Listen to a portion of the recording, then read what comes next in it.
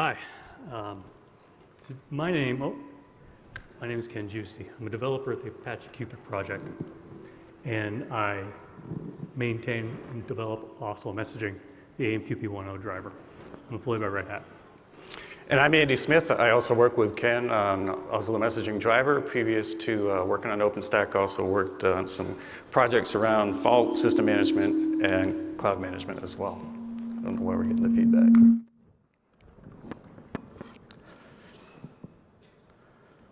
Okay, so in this presentation, we're going to talk about a new technology coming from the Apache Cupid project. It's called the dispatch router. And we're also going to discuss the concept of brokerless messaging in Openstack and where it fits. We're going to give a demonstration, and we're going to talk about the work we've done for integrating the dispatch router in OpenStack environment. Additional information if you're interested in what we're trying to do in the next future releases.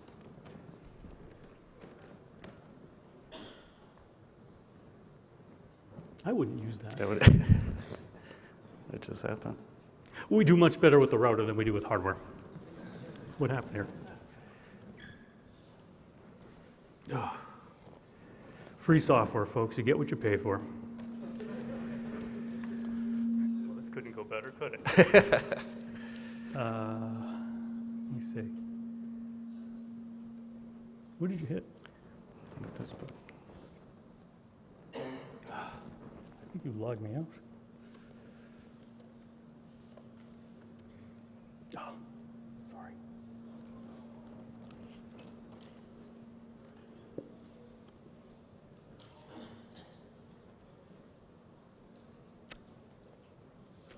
Something's not working, folks.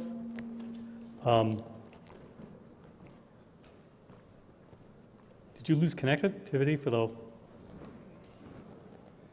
It's dead. Yeah, but there's nothing to show. Ah, what happened here? Oh, that's great. Hey, folks, it's free software. You get what you pay for.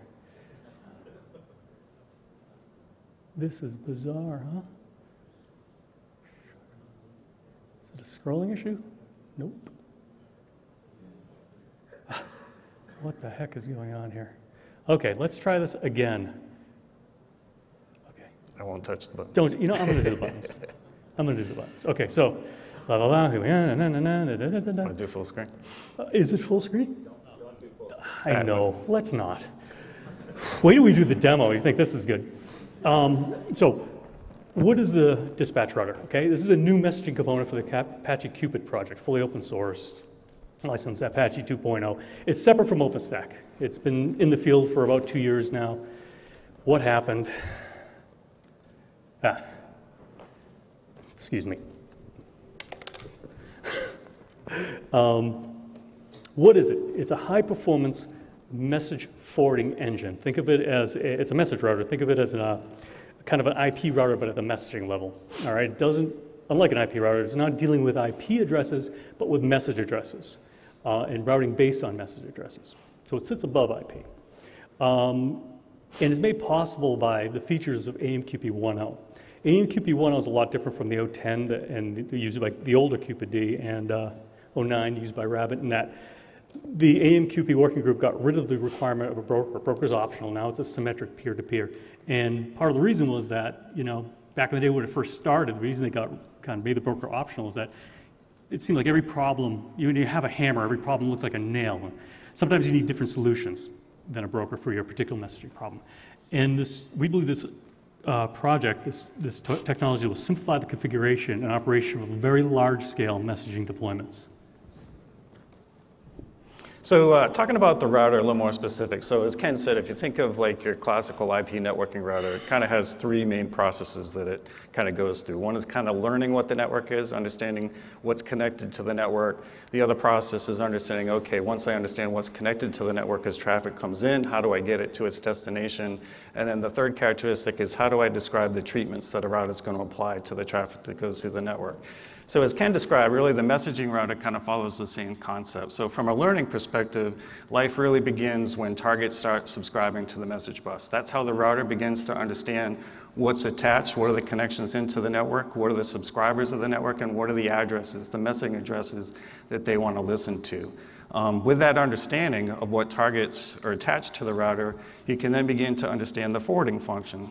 So as a source wants to send traffic to a particular destination over that connection link using the AMQP protocol, the router will see the indication of where that traffic wants to go and direct it to the target. So really the router is just looking at the addresses in the message, understanding where the destinations for those messages reside from a target perspective, and then sending that traffic along those links. The thing to understand is from a delivery perspective, the ownership is end-to-end. At no point does the router take responsibility or ownership of the message. That negotiation is really between the source and the target, and it's up for the target to send that acknowledgement back to the original source. From a delivery perspective, there's different patterns that the router supports, so it can support a unicast model, but can also support a very efficient multicast model as well. It's stateless in the sense that, again, no time does the router take ownership of the message. So if a router does fail and resume operation, there's no kind of reestablishment of state across the router infrastructure to continue the forwarding of messages. So a single router on its own isn't all that interesting. Where the messaging router, really the value of it comes from, is in the ability to connect routers to create peer relationships so that you can begin to build topology of your messaging infrastructure. It's very easy to create these peer relationships by having two routers connect to each other. Once those routers connect to each other and learn of their presence, they begin to exchange messages. And there's basically two classes of messages that they exchange. So if you're familiar with IP networking, right, the classical router hello message is the first message. So over this hello message, routers indicate to their peers their presence, their current state. There's basically the concept of an epoch number. So as a router operates and its state changes, it's able to indicate to its peers so that those peers can take actions and respond to those changes in state. The second message transfer that the routers perform is your classical address update. So as the routers learn of the attached targets to those routers, they exchange with their peers the presence of those targets at those routers. And that's how the routers begin to understand locality. So as they start to perform their forwarding function, there's this understanding of where does a target exist and what router in the network does that target reside at. So from a forwarding perspective, we extend it by a router can make a decision to send to a next hop router to reach a destination, or optimally it can determine that a destination is locally attached to the router and send that traffic directly to that target. Again, in all cases, acknowledgement is end-to-end. Ownership is end-to-end. The target is the one that acknowledges that message to send back to the originating source. So what gets very interesting is when you kind of start to build arbitrarily large mesh topologies, right? So using these same mechanisms, by interconnecting routers, establishing peer relationships, the same processes of learning where targets exist, exchanging that information with peers, understanding the router topology is what lets you to build a very large scale mesh interconnect for messaging forwarding. So what the immediate benefits of this obviously is scalability in a couple of dimensions. One is you get the scalability from a connection footprint. You're able to take your connection pools and kind of expand it across the router mesh. But you also get the concept of, from a forwarding perspective, you get parallelism, right? In the sense of, as you distribute your source-target relationships, the ability for routers to optimally select and use the shortest path to get from a source to a destination increases the overall aggregate messaging throughput of the system. The other thing that you get that's kind of built into this protocol is obviously the dimension of availability as well. So as all these protocols run, we're pretty familiar with IP routing and the ability for routers to detect failures in network connectivity and recover to those network connectivity failures. The router mesh works exactly the same way. So as you have established transfer points between the router mesh, if a failure does occur, the routers immediately detect that failure, understand that there's a reason to change state across the router network, exchange that information with the peers, and immediately the routers will update and respond and route around those network failures. So that path that traversed the top piece of the mesh before now goes through an alternate route automatically. And again, what's key is it's transparent to the endpoints. There's no interaction with the endpoints. They don't have to be aware of this change in the internals of the router network.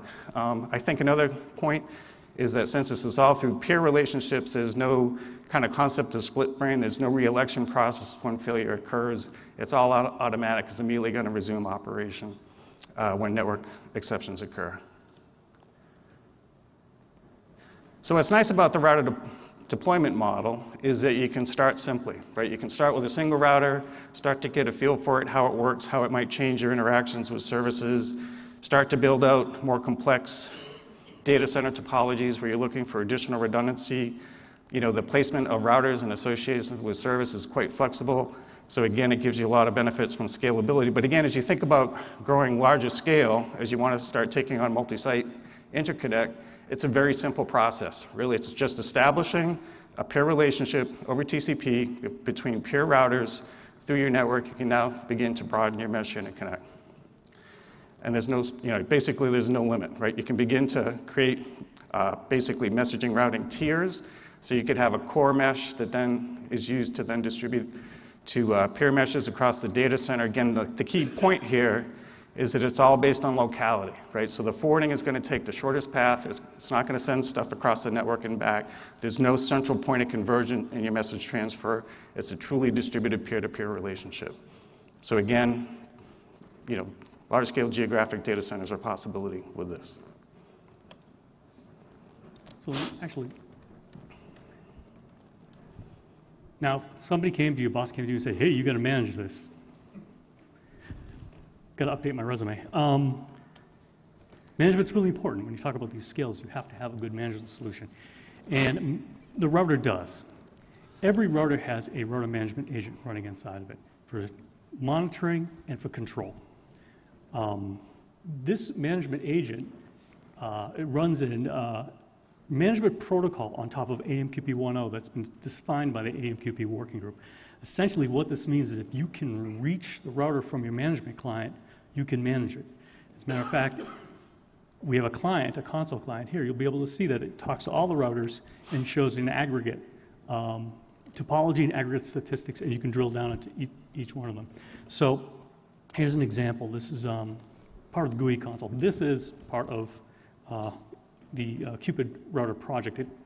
Not necessarily OpenStack, but for this demo, my friend kind of ported it to Horizon, which is kind of interesting. But here you see aggregate counters that you can pick out and customize, and you see 4 routers here. So you can drill down and get statistics and monitor the health. It also gives you a live topological view of your mesh.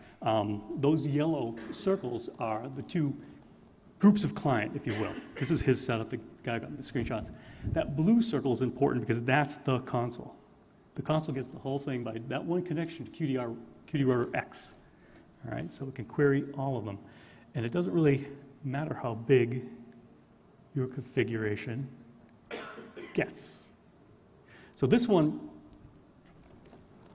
there's the little blue router here off the corner edge. This was set up by a friend of ours, Mark Wagner from the Red Hat Scale Labs. This is across 20 discrete machines, four nodes per machine, I believe, 4 virtualized routers. And so we've got 80 routers in this particular protector. And this was to test the routing protocols at larger scale. So how do we use this? Where does this integrate with OpenStack? First, I want to talk a little bit about Oslo.Messaging.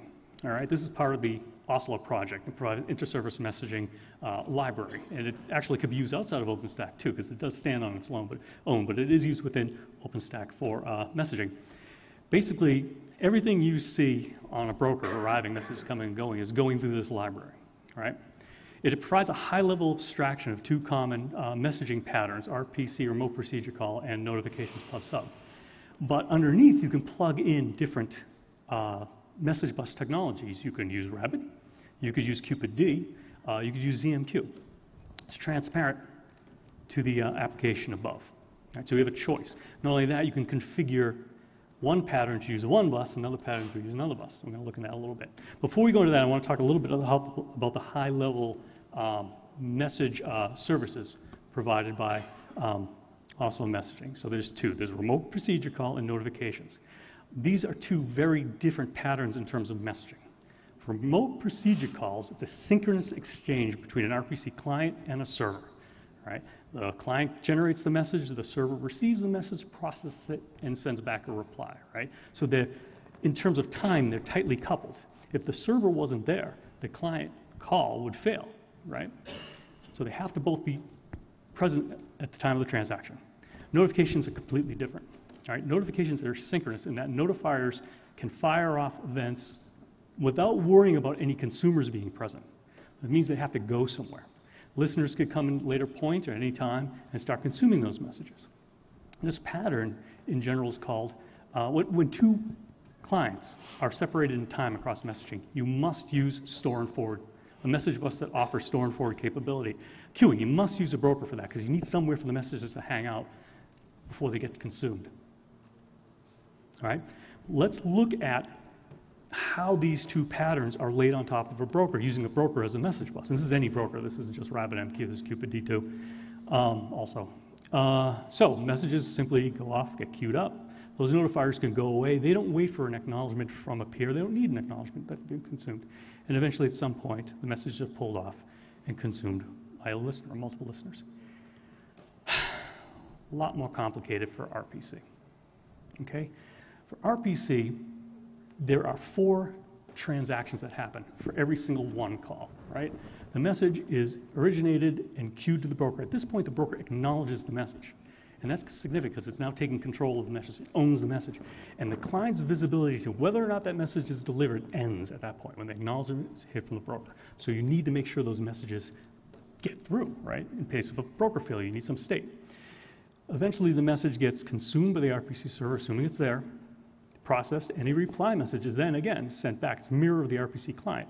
The message is then queued, acknowledgement goes back, server doesn't know if anybody's consumed it, sits on the queue, pulled off again, acknowledgement goes back again. So we've got 4 transfers, 4 queuing operations for every single one RPC call. This is a significant load on the broker, non-trivial load on the broker. Okay? So this is what we're able to do in Newton. Also, messaging, I said, had the ability to configure different types of back-end technology based on the protocol. So in Newton, you'll be able to use Rabbit or any of your favorite your favorite broker for notifications by configuring a notify URL.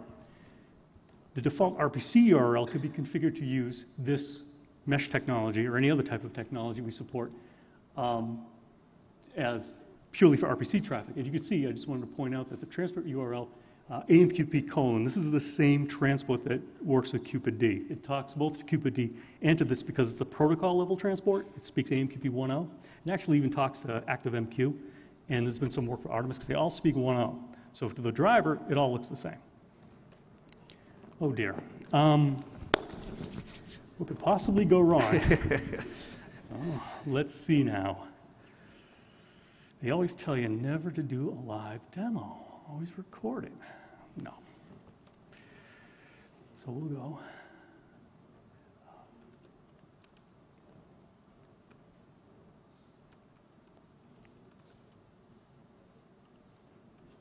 Okay, so on this machine, on this laptop, I have 4 containerized routers that interconnect over a virtual Ethernet.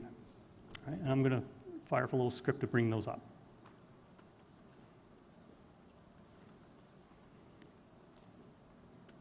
It's not really a mesh, it's a network. But, yeah.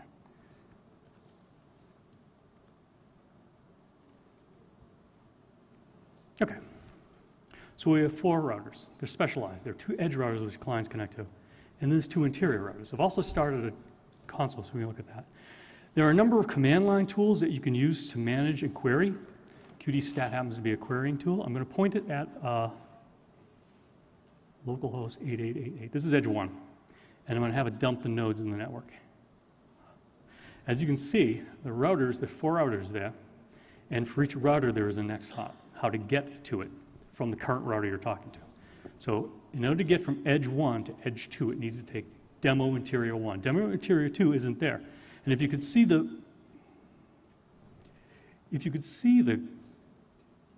topology, and I think we can,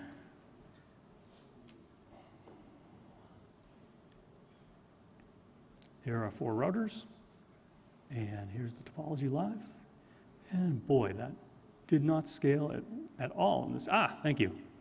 It's a little dynamic here, right? So these are the two edges. I can lock these down somehow, but no, forget it. These are the two edges. This is the console here speaking. These directional arrows are not directional. This shows the direction of the TCP setup. Okay, these are bidirectional TCP links. But you can see that, for example, edge 1 at the top there, I'm sorry, at the corner here, is connected to demo. Unfortunately, the names aren't showing up very well, but demo interior 1. Oh, notice the green line. That shows the optimal path from the red highlighted node. Right? So in real time, we can query how to get from edge 2 to edge 1. That green line shows us what the route computation ended up with. Is that interior? Yeah. So we're going to put the edges on top just so we get an idea. So this is all well and good, but you can go to the overview, statistics overview, and you can see there's no real, other than the hellos and a few management things, there's no real addresses learned at this point. So I'm going to go back to my handy dandy console, and I'm going to fire off some Oslo.Messaging clients. It's a very simple RPC and notification clients that I've written. There's a few of them. And what we should now see, a whole bunch of addresses just popped up. And you will see that if I can drill down on these things, the screen real estate isn't what I anticipated, but for example, I know my tool sends debug messages. You can monitor exactly how many messages have been delivered through the mesh and the real-time rate. Okay? So it works. Now, come on, we can't stop at that, right? We gotta break something. That's really what we do here today. So let's try sudo docker. Remember, it goes through interior 1. Stop. Demo in, sorry, wrong name. Demo interior 1. So at this point, 1 died. If you can look at, we can look back at our QD stat, and we can see that interior 1 is still there because the routing protocol hasn't timed it out. But you can see that they're going now through router interior 2. That was fairly immediate. The console, not so fast, right? We'll go over to topology and see what's going on. Whoops. Yeah, that looks good. Oh, you're gonna break my heart, huh? This should query. Thank. Okay, kids, it's working. So now we have, this is a mess. Now we have edge 1 going through interior 2, going back to edge 2. And you can see that the path has been restored to the secondary path. So let's bring it back.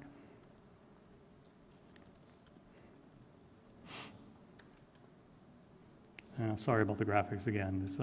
This will take a little longer because the routing protocol has to boot, but you can see that, there it is, snapped over to interior 1. Again, it's because it's an optimal path. And so did this update. So you can see that the path is restored along interior 1. Here comes the big one.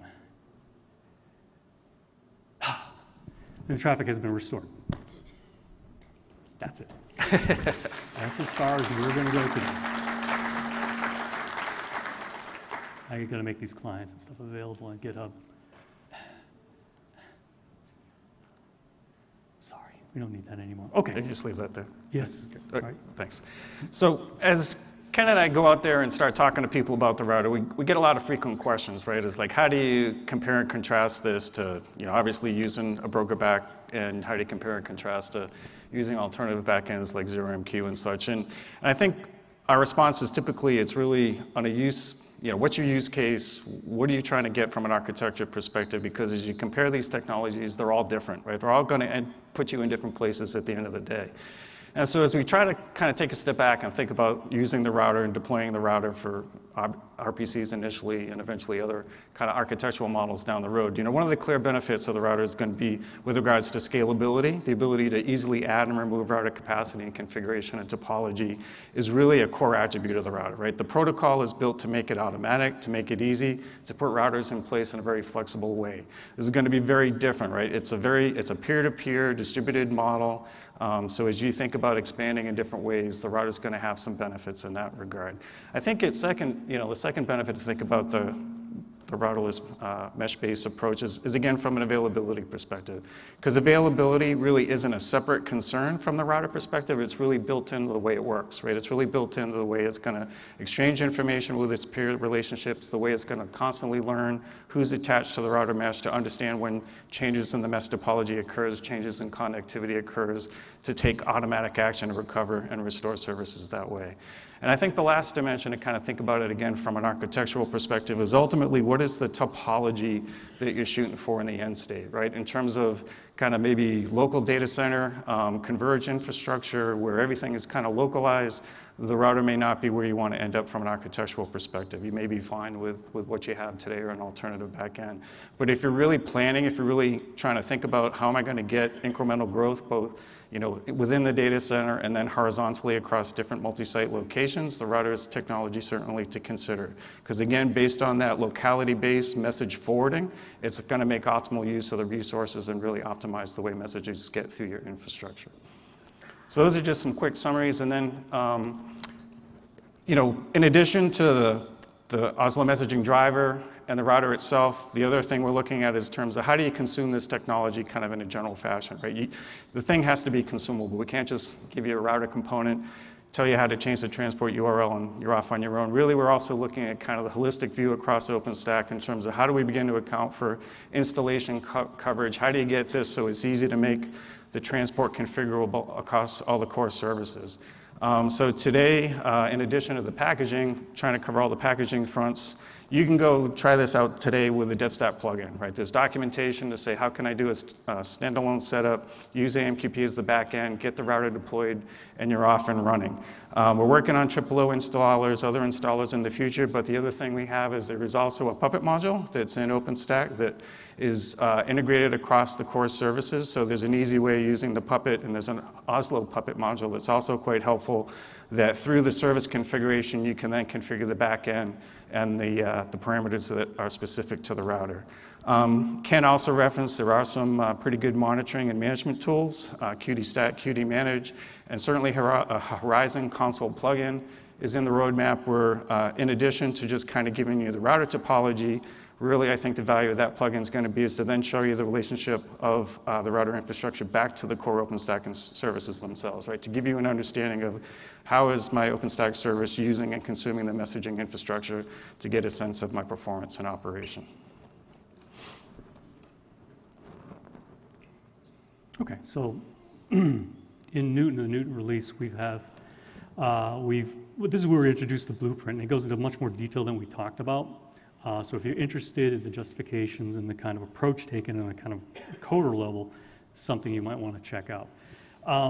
If you want to use it in DevStack or deploy it straight, look at the Oslo.Messaging developer documentation. There's a page on AMQP 1 that describes how to use the router. It also describes how to use Cupid-D if you're interested in that. Same router, two different backends. And if you're interested in the project, you want to talk to the project engineers, Cupid Apache has a web page, there's REC channels and all information there to read documentation and to talk to other engineers who've been working on this. So, what's next? This is the first release of this technology in OpenStack, so we need people to literally kick the tires, right? We're looking for people who'll beat on this and demo it and POC it and come back to us and work with us to improve it, right? Better understand their operational needs and tune the driver and the router perhaps in optimal configurations. Immediately in the next term, both on the Cupid project side and also the Oslo.Messaging driver, we're going to be working on improvements to throughput and latency, performance generally, and we're going to refine some tooling with some changes in measurement techniques for directed messaging. The goal of the project is to have, the Cupid project, is to have network scale into the thousands of router nodes. That was 80, so we got some work to do. But that's the goal, and we'll get to that soon enough, I believe. The functional integration, there are installers that we're working on and that will be completed for OO, for Fuel, configuration, Puppet, we've got some work in there, and the Horizon plugin, as Eddie had mentioned, for the router management. As far as what happens with brokers, in the long term, this is really the Cupid project, not the Oslo.Messaging or Openstack. The intent is to complement brokers. The idea is to use a router mesh as your on-ramp, your backplane to messaging, and to plug services in. For example, broker. This would allow us, from OpenStack's point of view, to intelligently route RPC traffic between clients and servers directly using the mesh, but also route notifications to the broker and source them from the broker. That way you can virtualize your broker instances. You can actually have multiple brokers using different namespaces. Again, TBD. And, sorry. Oh, yes.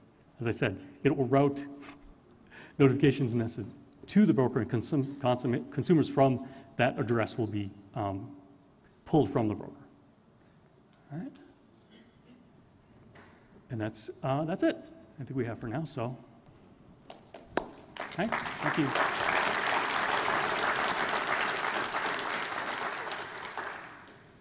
I think there's a mic for questions. Yes, oh, any questions? Is there a microphone out there? Yeah, thanks. Thank you. So you mentioned that you talked about the fact that the routers calculate the best path through the mesh for a given two given endpoints, and you showed it recalculating that in the case of a failure. And I was wondering, does it deal intelligently with congestion, et cetera? Which That's a very good question, especially in the OpenStack context. That's a very good question. I didn't talk that much about the AMQP 1.0 protocol, but it can track, and the router does track, outstanding message queues, basically, right? And it can, if you have multiple, for example, if you have multiple destinations to consume from, that consuming a certain address, it can not only balance them, but it can get feedback from how backed up those queues are, if you will, inside the broker, and it will vector them to less busy consumers. Thanks. Another question back there. Whoa, sorry. So you demoed high availability for a single router, but what about the client? Can a client reconnect to a different router? Oh, yes, absolutely. Multipathing in the mesh. The clients at the edge of the mesh, in Oslo.Messaging specifically, Oslo.Messaging has nothing to do with this particular driver, but it supports multiple hosts to choose from, right? So if there's a failure to connect to one host, the client will fail over on itself. So you can home these between, say, two equal cost path routers. It will use one, and should that go away, keep alive or connection drop, it can vector over to another one. So there's fault tolerance by the Oslo.Messaging library itself at the edge, but tolerance, the internal mesh handles everything within it. And the client would register to the routers basically the same client ID, so the message gets rerouted, or the message that's in flight gets lost? Well, if the path goes down, the message can be nacked from the router that's attempting to get it to the path that just failed. So if it sees the port failure, it will send the message back with a negative acknowledgement. The recovery is left to the client. Okay, the client needs to decide the best way to handle it, but it's guaranteed that it was never delivered. So if retransmission is possible, that can be done. In terms of messages lost, if you don't have truly redundant hardware, certainly things can get lost. You have cataclysmic failures, things will get lost. Those will also be signaled back to the client, but they are in doubt, right? So it'll be a negative acknowledgement that says, this is in doubt. It's up to you whether you want to transmit it or not. If it's idempotent data and doesn't make a difference, you can retransmit it. If it's something more important, you have to elevate that to the application. Okay, thank you. Yep. Oh, thank you. Help me with this. So in one of your slide, you have this diagram between data center and have one, I would call like a router out of each data center.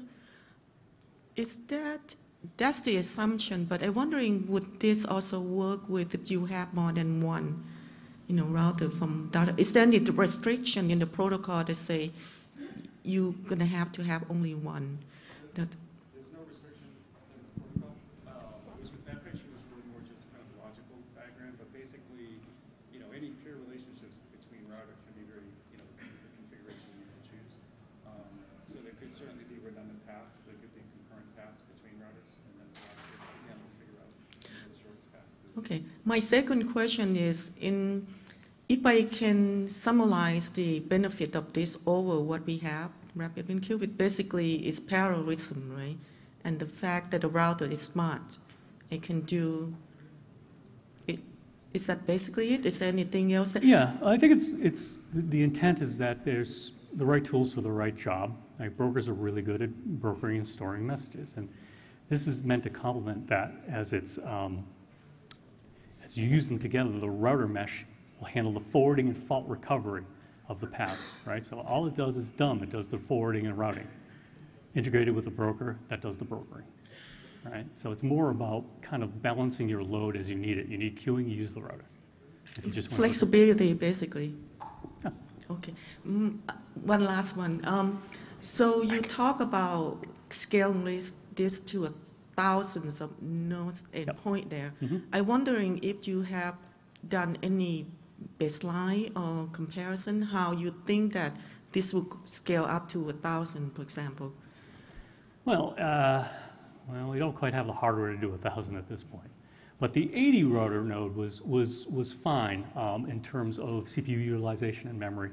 I think that all of the routing protocol timers and configuration numbers parameters are configurable. So we believe that when you start getting higher, we're going to have to come up with different configurations and deployments in order to reach that goal.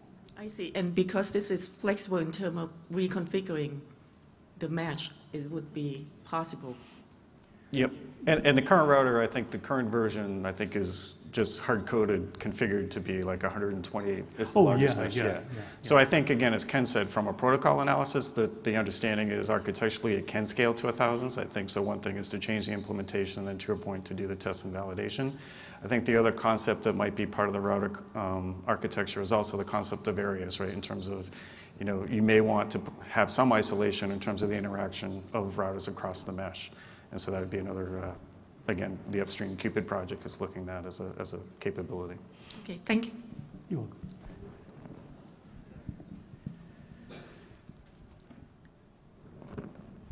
Hi, yeah, just wondering how do your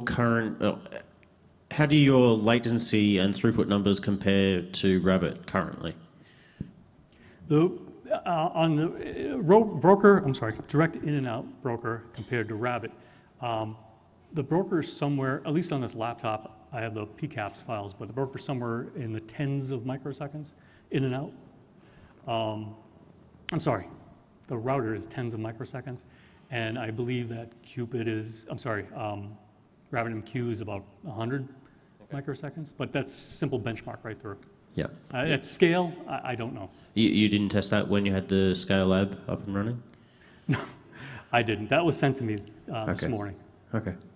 But we could certainly, if you're interested, we could query the guys upstream and we could figure something out. Yeah, that'd be great. Are you going to announce that numbers? I would be interested to see that also. Yeah, sure. We're using the Okada release to really focus on performance improvements, like I said before, right? This is getting it to work phase, right?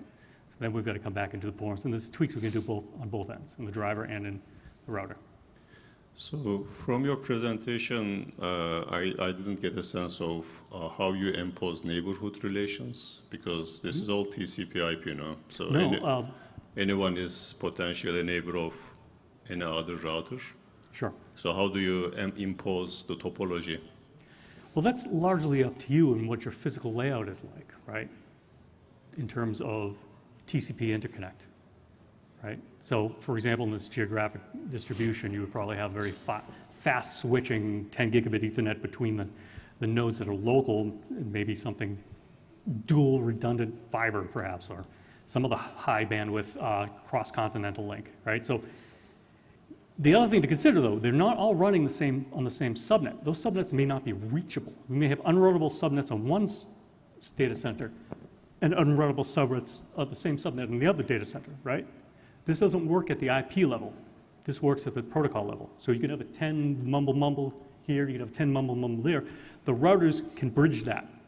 They're aware of the connections, but they don't see the TCP, the whole TCP picture, right? They're aware of these other routers talking to them via their TCP connection, but they don't know what the IP connection. It could be totally different IP or the same IP configuration in disparate clusters.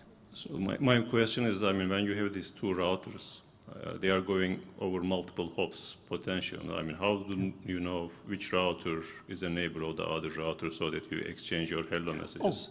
So yeah. My question was even before.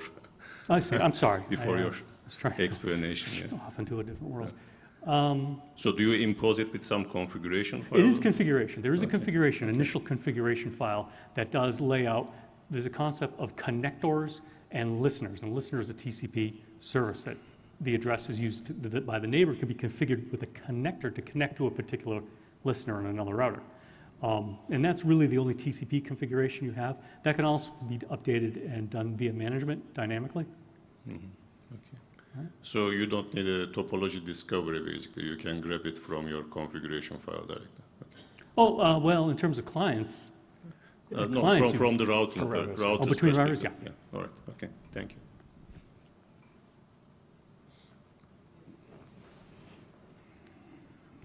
Quick question. So these routers would need a floating IP, so we can connect to them across clouds? The routers would need an IP. Yeah, I mean, if they're going to talk to over the network, they're going to have it. Yeah, they'd be able to route. They need to be able to route between the connections, but not to the next hop with IP. You could have a different subnet there that has different IP space. Okay, fine. So like the question is, why should I move from some brokerless model like 0MQ to this router model? Mm-hmm. What are the typical advantages I would get out of this? Especially when right now we are not aware of the performance of this router-based model in super high scales. Well, don't. I guess ZMQ is a kindred spirit in solving this problem, right, with eliminated queuing in RPC. And for that matter, if the broker is fine for your load, use the broker, use RabbitMQ. This is the known quantity in messaging bus. But ZMQ and the router are kind of different in deployment. One thing is that the router system, its intelligence is managed by the network itself, right? And the endpoints are fairly dumb. It looks like a broker to them. They just connect to where they need to connect to, and the mesh takes care of forwarding and routing and recovery, right? The 0MQ stuff, that's direct TCP connections, so it's got very low latency. But that intelligence is pushed to the edge where the address mapping has to come into play. So the router, the drivers in Oslo.Messaging have to kind of keep that knowledge there. And it uses, I think, a matchmaker service for that, which may be fine, right? If it's working for you, like I said, it's working for you. What we kind of envision this as is if you have multiple disparate data centers that perhaps have overlapping IP addresses, and you expect to start small and grow to overseas or geographically distant things, it might be a better alternative. Again, it's what you use in your use case. Yeah, okay, thank you.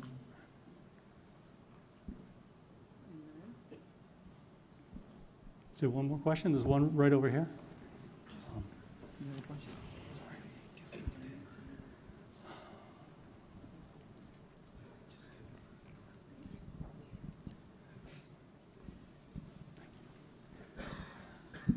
Thank you.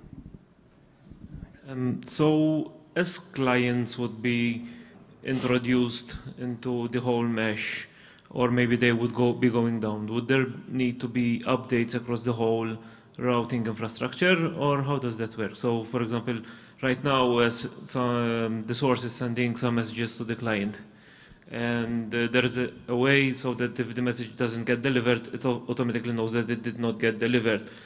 But do other source maybe sources that had been previously talking to this client get notified also that that client is not available anymore, so that they don't send him any more messages?